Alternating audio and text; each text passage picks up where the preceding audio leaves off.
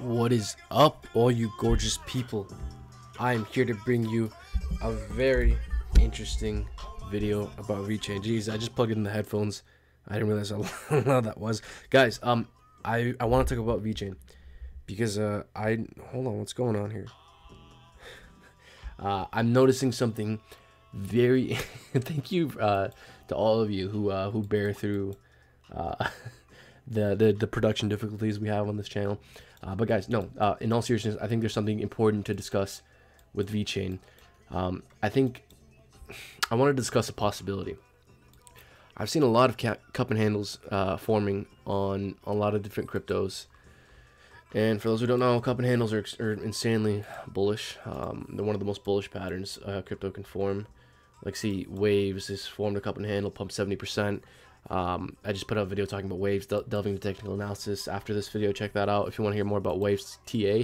But I think what's going on with Vechain, one possibility that I'm now considering needs to be considered, which is Vechain could be in the beginning stages of a cup and handle. So if Vechain does indeed, whenever it is, a month, 2 months, 3 months, whatever, whenever it is, if we do indeed break above all-time highs of 23 cents, right? If we go above 23 cents, 24 cents, we're very likely, in my opinion, to see continuation of that uptrend. And let's say we do get continuation of that uptrend. What is that going to look like? Well, that's going to look like a cup and handle to me. Now, guys, this is highly speculative what I'm speculating about, but if we do indeed break above like these highs and see like even just a little bit of continuation, I think the amount of FOMO that's going to kick into something like Vechain is going to be insane. And I see cryptos all the time make this pattern. I've seen this in like XLM, tons of cryptos, that Theta, making these cup and handles, and they pump crazy. And Vechain, that's been breaking above every major resistance and hasn't reached its all-time highs, with a bunch of cryptos reaching its all-time highs. I think Vechain in the long term has a lot of room for the upside. I'm not a financial investor, guys, highly speculative, but look, we broke above this channel, broke above major resistance, broke above major highs. You know, we pumped crazy, and so we had a consolidation, but right now we may be making higher highs here. We in fact are making higher highs. Look at this. This in my mind looks like an ascending triangle. An ascending triangle, and we broke above and made a higher high. Now we fell back down, right?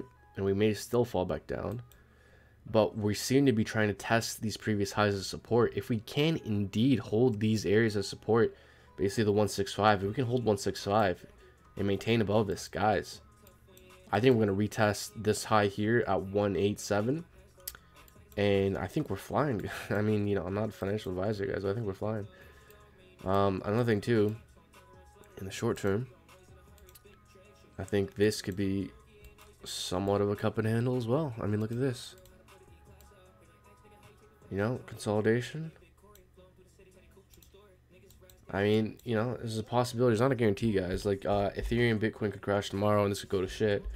But it is definitely a strong possibility, guys. Vechain is one of the coins with the best use case, in my opinion. It helps to improve supply chains. It already has massive partnerships with BMW, Walmart China. They just had a new partnership. Someone just sent me a link. Yeah, hold on, give me 1 second. I'm pulling it up. Yeah, apparently they have Vechain partners with U.S. firm to power $102 billion of seafood in the seafood industry. Yeah, guys, Vechain's a monster. I think Vechain's a sleeping giant. Vechain is one of my biggest bag holds. It's one of the most one of the altcoins I'm most bullish on long term. I think at the peak of this bull run, we could see a Vechain between 50 cents and $1. Not financial advice, highly speculative. That's just a guesstimate for fun. Okay, I'm not, you know, just for fun, guys. Okay, take that with a grain of salt. But hell, that's what I'm looking out for. I've been buying Vechain really all throughout these ranges here.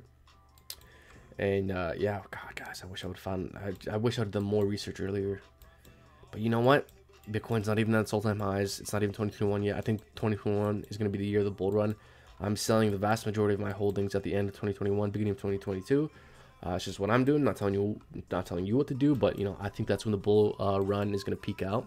Could be wrong. I don't know. But yeah, guys, basically, I don't want to keep rambling on here, just repeating myself. But we need to hold above this if we can. if we can hold above these highs, guys, whoo, I think we're flying. I think we're flying. I think at the very least we're going to retest these highs.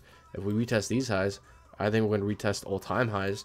And if we're constantly breaking out bullishly above major resistances, I would wager that since the entirety of the most recent price action is bullish, and yes, we're getting pullbacks, but that's completely rational. It makes pullbacks are very healthy. Now we had a substantial pullback, but we found support on the 200 on the 3 hour. Let's look at the 4 hour.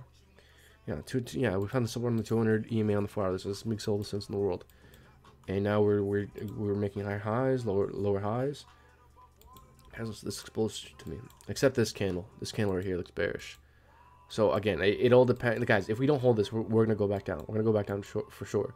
Either retest this green line, this red line here, we're gonna go just back down. We it's impossible to know exactly where, but we're likely gonna fall back down somewhere. Yeah, see, look. So this is not a guarantee, guys, but it is. I'm just talking about if we can hold above. And another thing we may do too is fall back down, retest this green line, retest one of our EMAs, and then go back up. The breakout doesn't have to be now. It's just the fact that we made a higher high is pretty telling. But we're literally deciding right now what's going on. Ooh, this is so interesting. So I think what I'm going to do is talk about GSX, and then when I'm done with that, hop back and then see where the price action is at. So, guys, before I talk about GSX, please like, subscribe, comment, share. Like, it really helps the channel. I appreciate all of you who support us. It helps out with the YouTube algorithm and stuff. It's crazy how much we've been growing as a channel, guys. It's insane. Like me and Messin, we run this channel. We keep talking to ourselves about like how we're blown away by the support the channel's been getting, like how fast we've been growing. We started like making videos in September, and we're at like 1,600 subscribers. What? That's crazy. Thank you to everyone. So yeah, I'm gonna take a minute to shill GSX, and then we'll hop back to price action, see what's going on. So, guys, I bring this up. Gold by cryptocurrency. That's what GSX is. This is made by Paul Fintech. If you like this thing and you want to participate in their coin distribution event, it's currently for sale. It's not on any exchange yet. There's a 5% sign up bonus down in the description below, and I get a commission. I get a kickback based off that if you sign up using that link. So it's almost like a sponsorship, but I mean you get a 5% sign up bonus. So just to run through what this is, Paul Fintech runs these gold mines. Half of the profits from these gold mines will go to actually backing the cryptocurrency itself. They offer 30% sign up bonus. They're selling it for 10 cents. Working on a Binance listing. This is their timeline. I'm gonna leave a link down to the website, their white paper, in a video where I delve in depth the pros and cons with this thing. Okay, they pay yearly dividends, and they will be doing a token burn, guys. Don't FOMO into this just because I mentioned it, guys. I like this. I found this compelling enough for myself, but only you can decide what's best for yourself. Please practice risk management, portfolio diversification, and understand your own risk tolerances.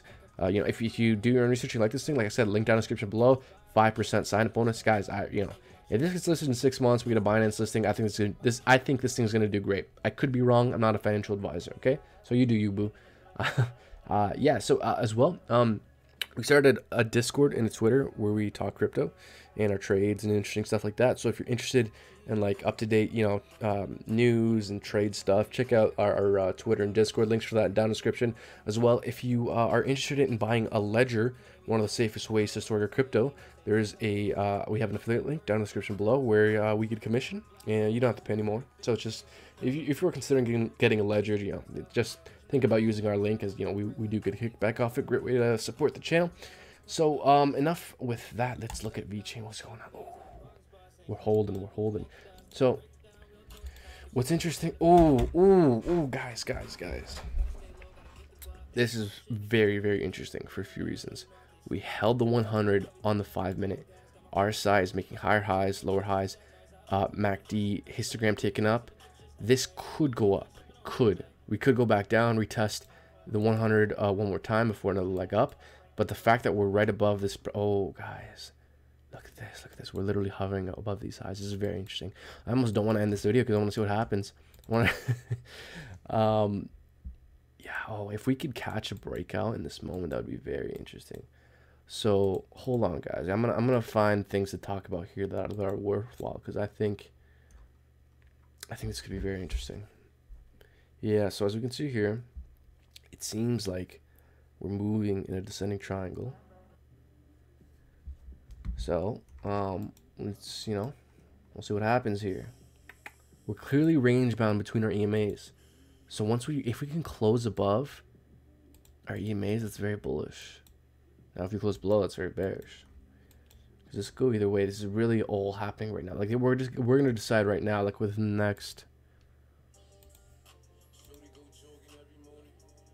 the next 6 hours here, I'd say we're very likely to have a breakout within the next 6 hours where we decide whether we continue to go up or break down. This is actually very interesting stuff, guys. Yeah, okay, I don't think I can I don't think I can just go over the same TA for 6 hours, so I think I'll wrap it up there. Guys, please like, subscribe, comment, and share, and hit that bell icon to be notified of new uploads. It really does help with the channel, so appreciate all of you who do. That's it for now. Talk to you later.